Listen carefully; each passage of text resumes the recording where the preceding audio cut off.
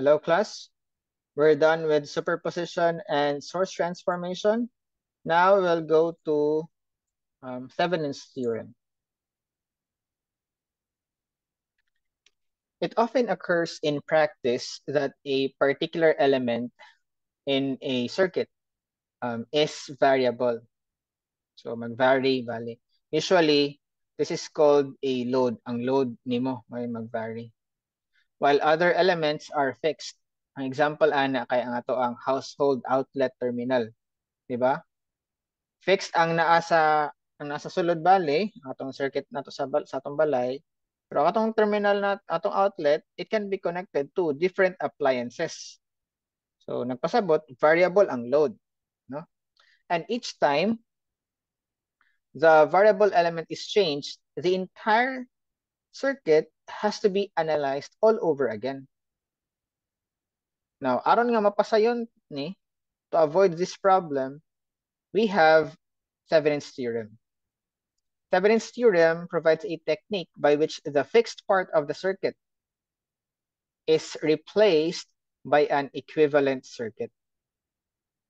Thevenin's theorem states that a linear two-terminal circuit can be replaced by an equivalent circuit consisting of a voltage source VTH in series with a resistor RTH, where VTH is the open circuit voltage at the terminals and RTH is the input or equivalent resistance at the terminals when the independent sources are turned off.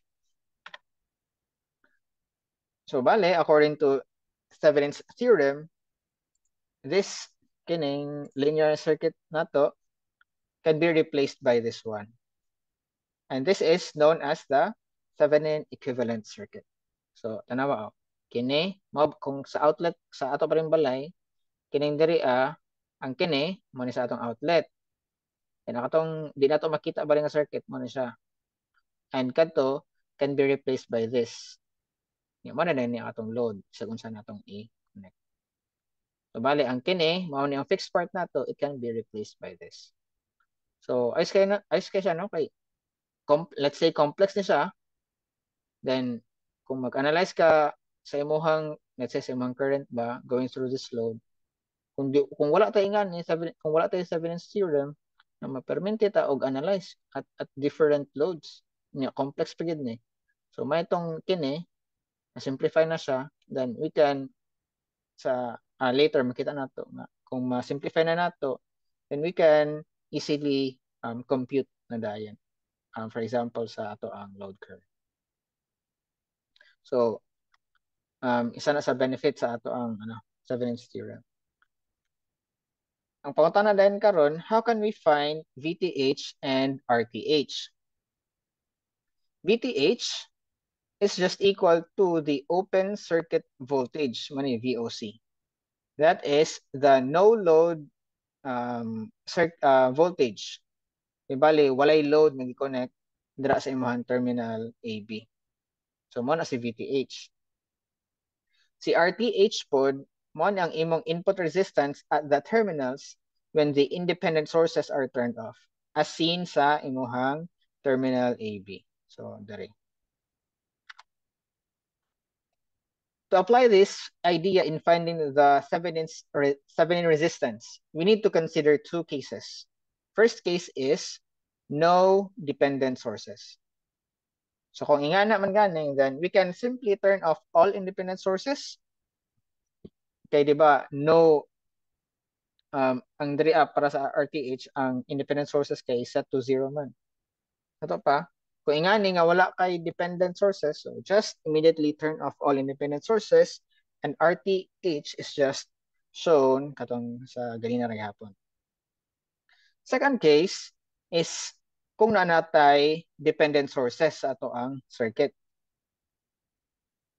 Now, kung ingani, more hapon, we still turn off all independent sources, but not the dependent sources because they are controlled by circuit variables. Paghuman, we apply a voltage source V sub O, kini. Kay wala man gud kay independent sources diri ana kay gi-kill man nato. Ang kinahanglan ta ani in order to excite ang ato ang circuit. So, we apply a voltage source V sub O at terminals AB and determine the resulting current I sub O. Then, kung ma-determine na to, di ba, at kita man nag-determine aning kay V sub O. Then, kung ma-determine na din na to si I sub O, then si RTH is just V sub O, nga ato ang gi-determine, ato ang gi-set, divided by I sub O, ato ang gi-solve. So, in that way, ma-solve po nato si RTH. Or, kung dili mo gusto og voltage source inyong insert, lantaw ninyo kay mas convenient kung current source, mas mapadali bali mong solve kung current source inyong i-insert. Pwede rin hapon.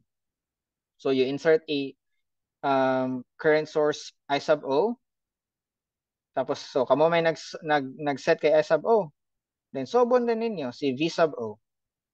So in that way, masolve po gihapon still si RTH equal to V sub O over I sub O. So, unsa man, usually ang ginagamit ani for V sub O and I sub O kay 1 volt or 1 ampere para sign ra. Now, another thing to note is that ang RTH nato, it can be negative. Okay, gikan sa ato ang V equal to negative IR, di ba? Naman to nga form na to.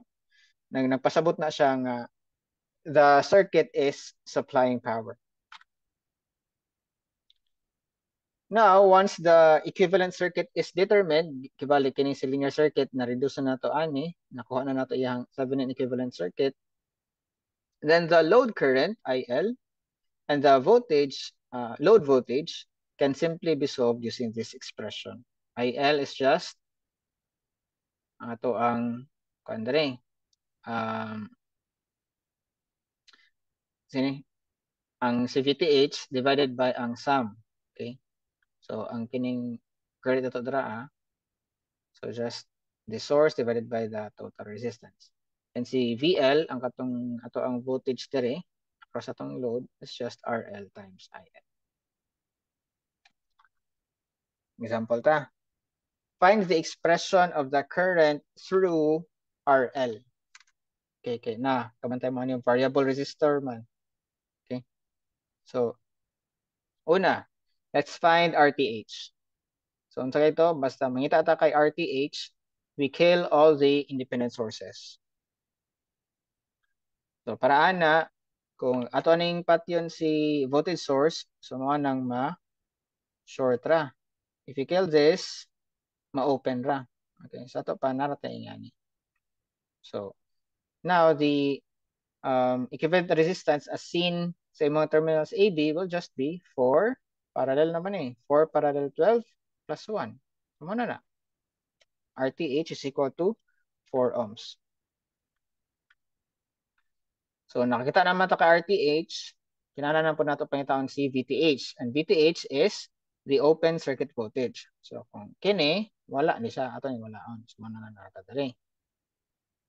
And, kung mag-KCL ta, on this node, so, sama na siya. Diba, assuming ato ang current pasulod, and kini siya pagawas, and kini, given naman ang pasulod. So, that would be ang current nga kini pasulod is equal to 32 minus VTH. Okay? Kay nganong si VTH naman ni diri kay wala ba ni current ganing agi diri. So sa to pa si VTH ang equal gyapon ani. Kini diri equal po ni siya diri nganong. Okay? So 32 minus VTH divided by 4. So mo na ato ang current ngani agi diri. And ang kini na po ng current that is VTH over 12 minus tungod kay pagawas man siya. Kini pasulod man so plus 2. So solve lang diretso VTH is equal to 30 volts. Nagpasabot ang ato ang expression for IL will be ang source VTH 30 divided by ang ato ang total resistance that is 4 plus RL. So saman, let's say si RL is equal to 2, then IL is equal to 30 divided by 6, so that's 5. Okay. Kung si RL pod kay equal to 6, so 6 plus 4, that's 10. 30 divided by 10, that's 3. Okay, so mo na bali ni atong expression para sa ato ang current through RL. Another, kini ay ganina wala man toy dependent sources. Karon try nato kanang naay dependent source. Still, let's find RTH. Mao gyapon, we kill all the independent sources. Tapos we insert ang V sub O to excite the circuit. Mao man ato ang independent, so that will be open circuited lang. Okay. So bali mawala ra na. So mga tong wala na diri na part. Then we apply mesh analysis na yan. KVL on loop 1. So we have negative 2Vx plus 2I1 minus I2. And that's equal to 0. So can manipulate lang mo. So that would be I1 plus 3I2 equal to 0. KVL on loop 2 or mesh 2. So kana 4I2 plus 2I2 minus I1 plus 6I2 minus I3, and that's equal to 0. Or pwede po din yung 4I2 plus 4 plus 2 plus 6, so 12I2. Tapos ang kini minus 2I1 minus 6I3. Ano, ditsoon ninyo. Pwede pa na. Then manipulate lang. So natay I2 equal to I3 over 3. On mesh 3, we have 1 plus 8I3 minus 6I2. Okay. So manipulate yapon. Then we have I3 equal to negative 1 over 6. And as you can see, I3 is just equal to negative IO. Ang pasabot, si IO is equal to 1.6. 1 over 6. And di ba, si RTH is just equal to V sub O over I sub O. And V sub O, ato naman ng giset. So that's 1 divided by I sub O. Nga na-solve na to here. So that would be 1 over 6. Hence, RTH is equal to 6 ohms. So, na-solve na nato si RTH. Dito na punta kay VTH, which is equal to our open circuit voltage. Diba? Tapos, by inspection, lantaw na ito diri, I1 is equal to 5 amperes. Tapos, ang sa palain, kini si Vx.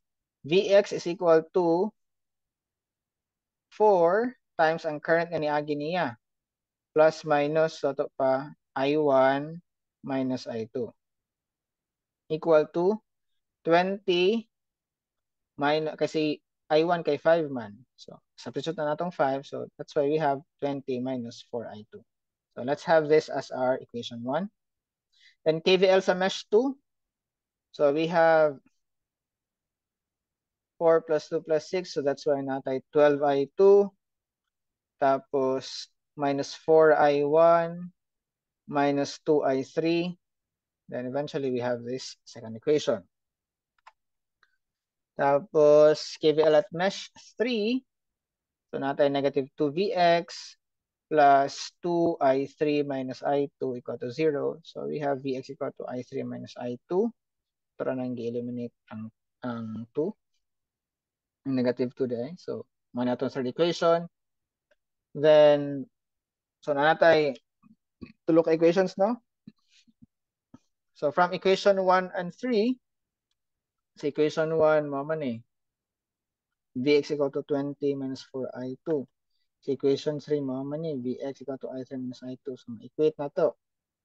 May mo na dahil 20 minus 4I2 equal to I3 minus I2. So, nanantaan eh. This will be our equation 4. Tapos, kung ato po ng tawon, si I2, si equation 2 kay in terms of I2 and I3. Si equation 4 na to, mapod, I2, I3. Sa to pa, ma-eliminate na dahil na to. Negative man ning kini, then positive nin dari. So, add na to dito. So, that's why we have 9I2 equal to 30 and divide lang nato, reduce lang nato, so natay 10/3. Then since si, di ba, wala man tay current nga moagi diri, so wala na. Ang ato ang VOC is kini diri. That is si I2 times 6. Okay, so mo ang VOC is equal to 6I2 equal to 20.